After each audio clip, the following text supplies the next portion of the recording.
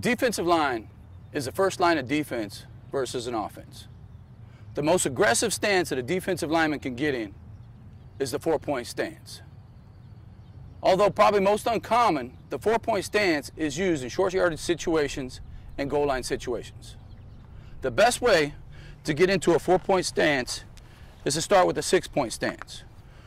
2 hands, 2 knees, and 2 toes in the ground. From there, they'll elevate their hips, flat back, weight forward, up on the balls of their toes. And they'll be ready to explode into the offensive line and create a new line of scrimmage.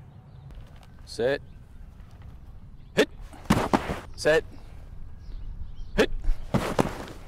Players that use a 4-point stance still have the same goal in mind as a 3-point stance: to be aggressive and swarm the ball.